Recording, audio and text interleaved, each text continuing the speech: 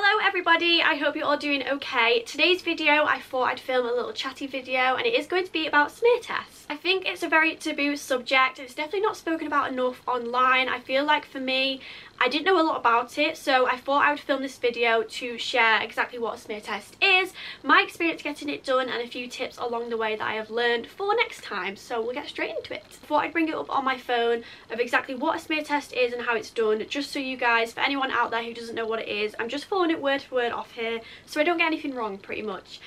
So it is, your nurse or doctor will use an instrument called a speculum to gently open up your vagina so they can see your cervix.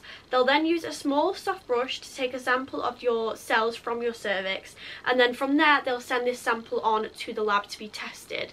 So what does a smear test for?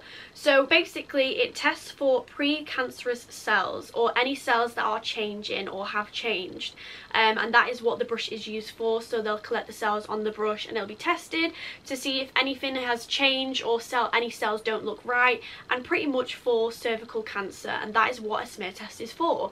So obviously it is super important to get a smear test because you never know what your body's going through, you never know if it's going to change, and it is just important to get it done so that you know you're safe and you're going to be healthy. So moving on to my experience with a smear test. So I was going to actually vlog on the day, but I was just super nervous. I really just couldn't. I just thought I'm going to just take it easy and I'm just going to try my best and go in and get it done, and I'm so happy I did. I am 24, so I got my letter at the start of January this year because I turned 25 in June, and I know that from 24 and a half you get it done, and then obviously I think is it every 3 years?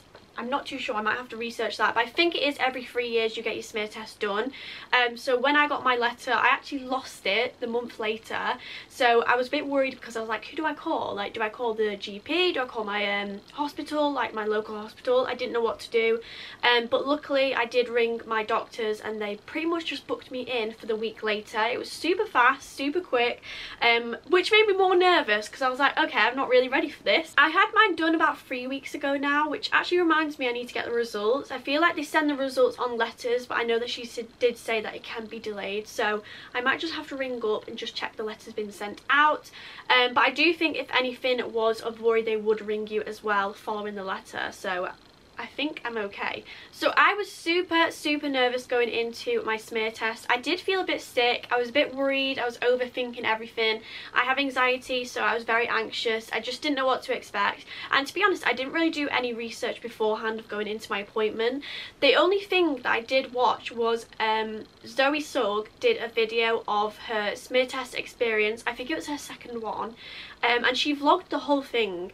Now it's a very helpful video, so I will link that below if you are interested or want to see more about it, because she actually vlogs her getting it done, so you get to see like the whole thing of it, and I think it's amazing. And I feel like if it wasn't for that video I probably wouldn't have got it done, because I feel like it's a very easy thing to put off. Like, you'll be like, oh, I'll do it next week, I'll do it next month, and then next minute you're 28 or you're 29 or 30 and you've left it all this time. And I do know that the nurse said obviously the longer you leave it, it can become quite dangerous because you don't know exactly what's going on in your body. You need to get it checked, and that's why it's super important. So yeah, her video really helped me and I'm super thankful for that, because that is the reason I went to get mine done. That is the reason I had confidence to go get it done. I had to push myself to get it done, I will tell you that. But the whole thing from start to finish went very well. Obviously being anxious and nervous isn't the best and it doesn't make you feel great, but after I had it done I was so relieved that it was done, and I felt very proud of myself. And I feel like as well, because it is so important, I felt good. I was like, I've got it done, that's good. So I did actually go into work and my appointment was late afternoon, which I feel like if you are a very nervous person, maybe try and get it booked for the morning, because then you can get it out of the way and you're not waiting around. I feel like that's what made me super nervous, because I had to wait till around 4 PM and then get it done. But the nurse that I had was super lovely. She basically was asking how I was feeling about it, because obviously it was my first one. She was checking I was okay. She was asking me if I had any questions, which was going to be one of my tips. Definitely ask any question, whether it's a stupid, to be fair, no question is stupid, but whether you feel like it's a stupid question, just ask it. So I asked her what was going to be used in the procedure, like what did the brush look like, what did the speculum look like, exactly what is going to happen, because I was so nervous. I needed to know everything that was going to happen so then I could put myself at ease. And she was brilliant. She told me everything about it. She told me what it's for. She showed me the little soft brush. Yeah, literally everything. She made me feel really, really comfortable.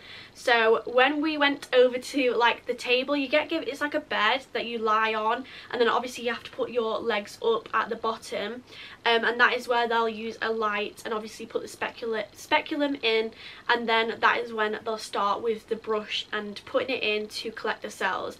Now from start to finish of the actual procedure, I'm not even joking, I think it took around 20 seconds. It was super fast, and I know that might be different for some people. I feel like it definitely depends on the person that you have, like the nurse, but it is a very fast procedure. I feel like anything from 30 seconds to a minute, I feel like that is the most it probably will be. I feel like it wouldn't be any longer than that because it's just quickly in and quickly out. Now, how did I feel about it when the brush was collecting the cells? I did feel a bit weird. Like, it definitely didn't hurt. It wasn't uncomfortable as such where it hurt me. It was more weird uncomfortable, if that makes sense. Like, I didn't, because I've not had it done before, it just felt very weird, and I think because I was overthinking about it, I felt a bit sick from it. But it didn't hurt at all, and it was so quick. I said to her, that was like too quick. I didn't realise how quick it would be, because everyone told me it would be really fast, and I just didn't believe them. I thought, no, it's going to at least take 5 minutes, which is too long, but I'm not even joking, it was really fast, which was really good. We then sat down and she basically told me it would take around 2 to 3 weeks for the results to be sent off and sent back to me, and then I think a letter would be sent out. I'm pretty sure that's what she said.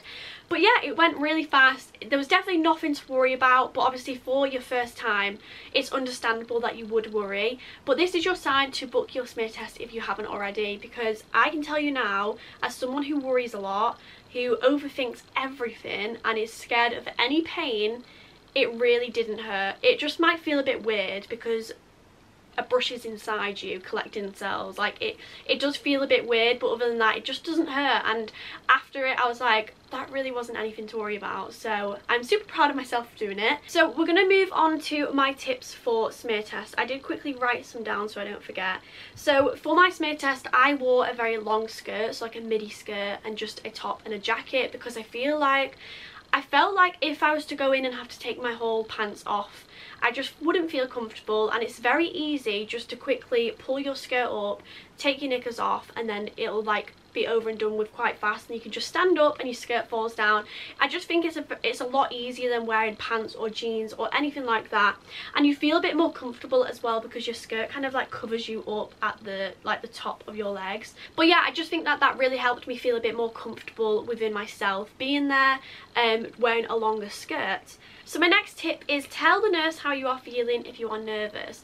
So like I said in my experience part, I felt really nervous, I felt sick. I told her as I came in that that's how I felt because it was my first time, and she just completely made me feel at ease by telling me exactly what's going to be done, which really helped, and it does help. So don't be ashamed to say that you are scared of it, because it's completely normal to feel like that, and you shouldn't be ashamed of how you feel.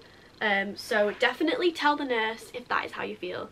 The next one is ask questions of what is being used. So that is something I did, and I'm really glad I did, because she showed me in person what is being used. And do you know what, it's very interesting to see what it looks like as well. So like, she showed me the little brush, as I said, and I feel like, again, it's important to see what's being used, because then I don't know how to explain it, but because you know what's happening, you just feel a bit better, and it's like, it's not the unknown, like you know what's going on after asking questions. So they are my tips, and I know there's only a couple, but even if it helps a few of you out there struggling to book your smear test, then that will mean the world to me.